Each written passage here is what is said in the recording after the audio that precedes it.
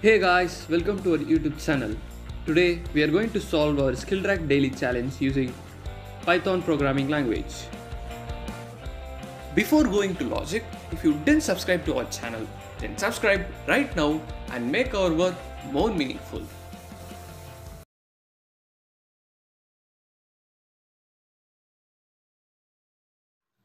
Let us solve today's TC using C programming language. We have to implement the function addSubtract. It accepts a string as argument. The function add and subtract the integers alternatively in the string.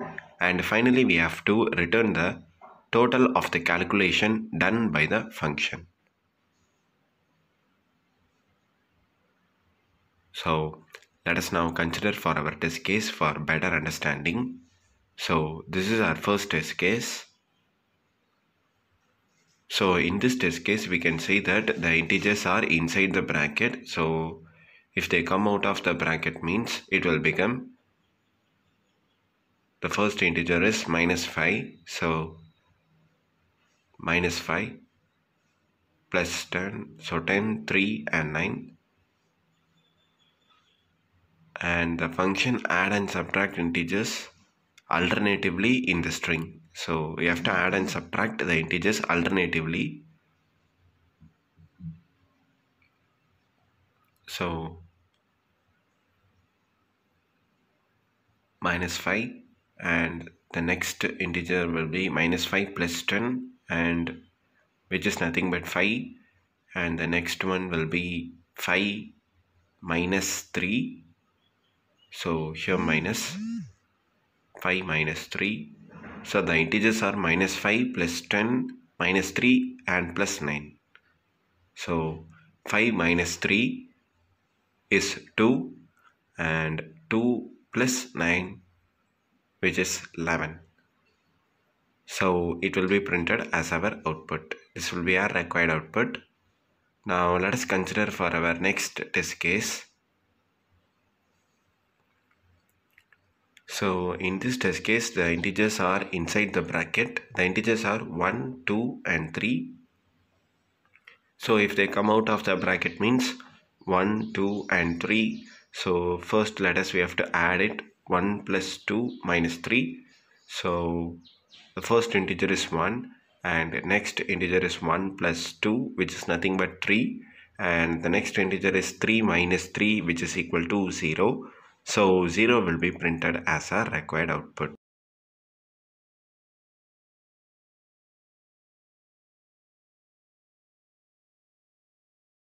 Now let us implement our logic using C programming language.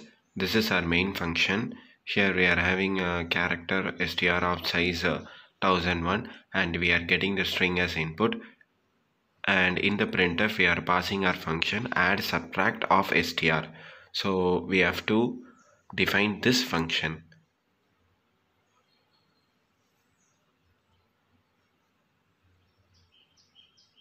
So we have to define addSubtract function. The arguments are character star pointer of string, and we have to include a header file string.h.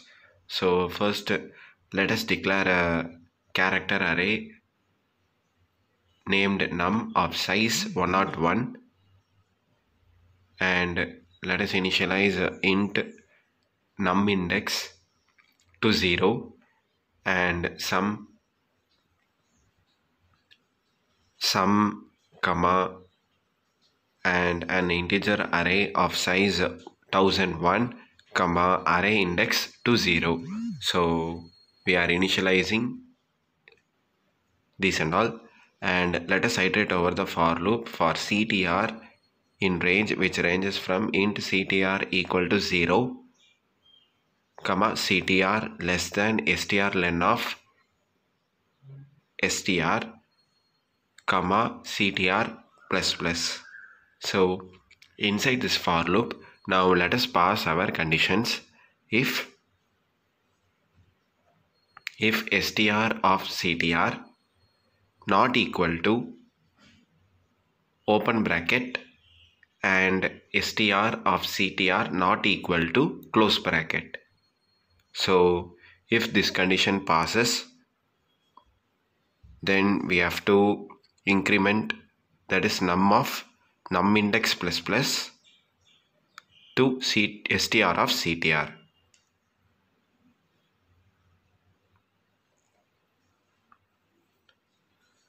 And elif part we will pass our another condition.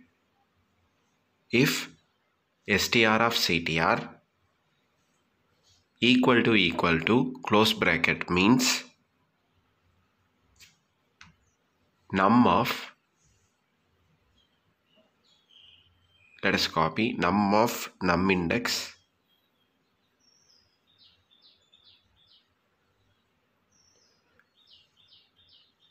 equal to /0, that is last, then array of array index plus plus equal to auto of num. So this function will convert it to integer, so that we are using auto function, auto of num, and then num of 0 which is equal to /0, and num of index will be assigned to 0. So in the elif part we will be passing these conditions, and outside this elif, if sum of outside this elif, let us initialize a variable sum which is equal to array of 0. So now let us iterate over the for loop for ctr which ranges from 1 to ctr less than arr of index less than ctr plus plus, and let us pass our conditions here. If ctr modulo 2